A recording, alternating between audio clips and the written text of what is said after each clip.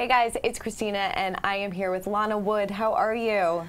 Exhausted. You've had a very busy day. Well, it is a privilege to talk to you today. That's very sweet. Thank you. Of course, and I know that we are talking about. It's been 37 years since your sister passed away. Yes. So we are talking all about that, and also the new podcast that is all about the case. And it is Fatal Voyage: The Mysterious Death of Natalie Wood, hosted by Dylan Howard. It's fantastic, and it's really uncovering things that we've never learned before, and a little bit of the backstory as well. Yeah, no, and you get to understand who Natalie was as a person and who you are and things like that. And I think it's just fantastic. It's great. So, I mean, does it feel like it's been 37 years? Oddly enough, it feels like forever and yesterday. Yeah, no, I'm sure. At the same time. At the same time. Yeah. What's it been like kind of rehashing this? It's never pleasant. Yeah, of course. It can be upsetting, and but it's part of something that has to be done. No, definitely. Do you feel like the more that you talk about it, the more attention that it gets, and maybe the more it'll... Yes, that's what's important to me, is first of all for people to remember Natalie and what she contributed. Yeah. And secondly, to see if anybody can step forward who knows anything at all. It's got to be would be wonderful. So incredibly frustrating that nobody will step forward and say what happened that night. Well, they have two new two new witnesses. Two new witnesses. Yeah, that's exciting. That is exciting. Yeah. It's got to feel good for you, almost like a kind of like a weight lifted off your shoulder a little bit. Well, it's a dim light in the distance. Sure. Let me put it that way. Yeah, no, definitely. Can you take me back to that night 37 years ago? Sure, come on. Yeah. We'll take a walk. Yes. Yeah. I mean, what was that experience like for you and your family? I mean, it had to be just unimaginable. Hearing about it? Well, it was very odd. I could not sleep that night at all. I was up before you even knew. Yeah, I knew nothing. I was up and down and up and down, and finally gave up and went into the kitchen to make tea, and my mother was awake, and I'm like, well, okay, let's do this for a while. And we sat, and it just I just felt very unsettled. And finally, a little after 5 a.m., I fell asleep, to then be awakened by one of my friends who said, Natalie's dead, and they found her body. And I said, you're crazy. Yeah. And I hung up on her, and she called back again, and said, turn on the television, do something. No, this is what's happening. And it just became bizarre after that. I got dressed. People started coming over to my place, and my mom's blood pressure went through the roof, and I don't know. It was just it was a madhouse. It was just absolutely a madhouse. It's almost like you and your mom had like a intuition that something because oddly enough, when I fell asleep is when they found her body. Wow. Yeah. That's so crazy. And you said, which I thought was really interesting, that you've only listened to the facts about this. You haven't. Absolutely. And I mean, I can't imagine for myself, I would be running through all these different scenarios in my head trying to piece things together, but you never did. I can't do You can't. that. Yeah. No. I don't have that kind of time. I don't have that kind of energy. I said before, and I'll say again, I don't dislike RJ. I don't hate him. I don't wish anything bad upon him. I just want the truth. I want all this to stop, to stop. I mean, in your opinion, why do you think after all this time he still won't come forward? And because he has two contradictory stories that he has told. So, he contradicts himself as well. Yeah. Everybody picks on Dennis DeVerne, the skipper, saying that he contradicted himself. So does RJ, but nobody says anything about that. Yeah. And so that's not fair to Dennis. I feel very badly for Dennis. Sure, but why don't you think he is coming forward and telling his truth? I tell you what. What do you think? Why do you think that he does not come forward? Why would you not do that? Because he's got something to hide, I guess. I guess. I guess. Exactly. Yeah. Is it frustrating to you that police have not taken a more active role in either arresting him or questioning him more? He will not talk to the police. Talk to the police, yeah. He will not under any circumstances, and he lied to me to my face and said he had spoken to the police. No, he hasn't. Yeah. He's never spoken to them. Am I angry with the police? No.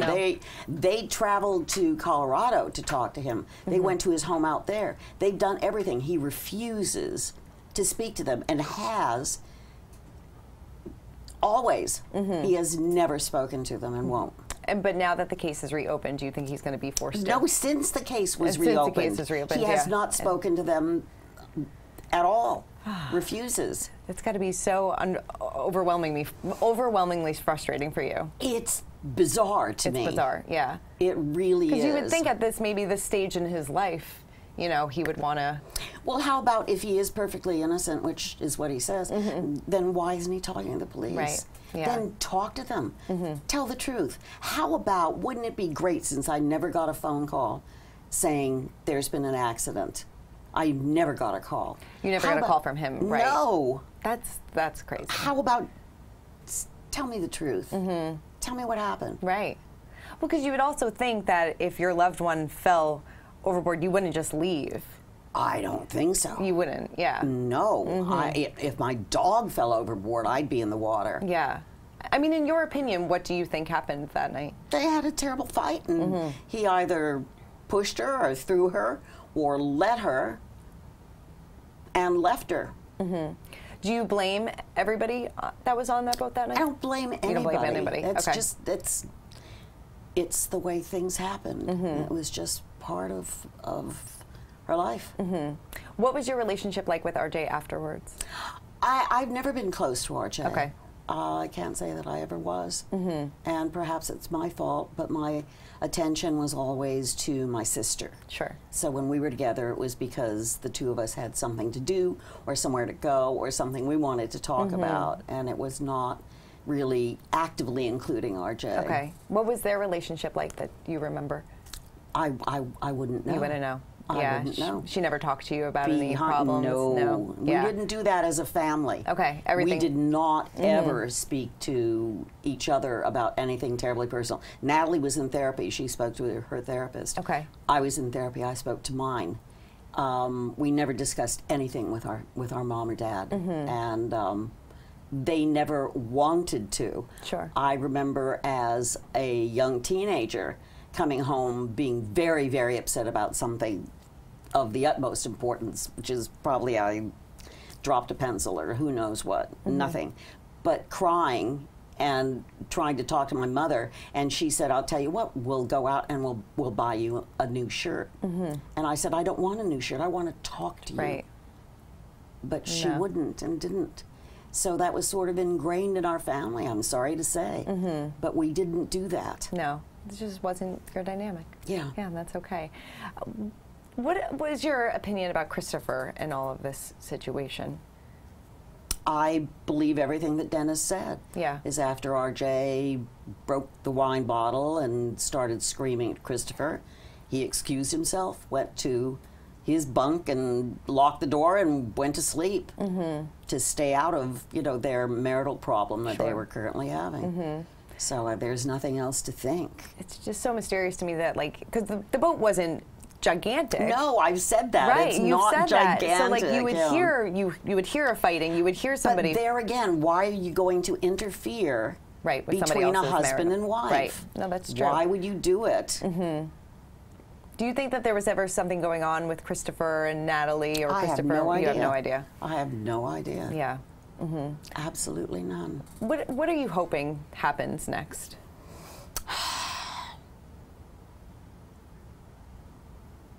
I guess that the truth comes out, or that RJ stops saying untrue things about Natalie. Yeah. I would really like that. But what do I hope for? I don't know. We'll just see what happens. Yeah. I don't know. What was their children's opinion about everything? I don't know. You don't know? Yeah. I haven't seen them. Yeah, no relationship? No. No. And I know that you said that you did confront Robert, you guys have spoken. When is the last time you spoke to him? That was it. That was it. Yeah. Okay, and then I will not speak to him. You will not speak to him again, even if he comes forward and is like, okay, I'm ready to speak. You wouldn't. Yeah, and Santa Claus and the Easter Bunny, and right. You betcha. Yeah, that's going to happen. Yeah. Has this case haunted you for years? Yeah. Yeah. Always will. Always something that you think about. Yeah. Just the loss, not the case. Right. Not the mystery, not the what if, not if the what do you think. The loss. Yeah. What's your favorite memory about your sister? I don't know. There are so many. Just shopping, just going out and girly things, walking down the street in Beverly Hills, going into a restaurant, sitting at La Scala, eating cannelloni and chopped salad. Nice. Just silly things. Yeah. Silly things. Going to the dermatologist together. Right. And Natalie goes full makeup, and I'm like, what? Right. Yeah, okay.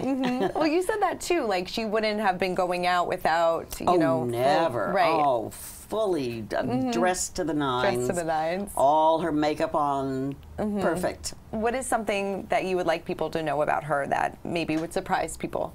I have no idea what would surprise them. Really? No. Anything that she liked? Any of like her little quirks, things like that? She liked clothes and She liked makeup. clothes. Yeah, definitely. And she was a wonderful mom. She was a wonderful She was a mom. wonderful mother. Yeah. Is that something that she absolutely loved? It's something that meant the world to her. It's Yeah. something she always wanted, and it's something that she cherished very, very much. Definitely. Lana, thank you so much for You're welcome. coming by and talking to us all about this. I know it's welcome. probably not easy for you to do so, so we really appreciate your time. And My make pleasure. sure to everybody to download the podcast, Fatal Voyage, The Mysterious Death of Natalie Wood. It's fantastic. There's a new episode that is dropping this Friday. Good. So thank you so much. You're very welcome. All right, thank you. Thanks. Bye.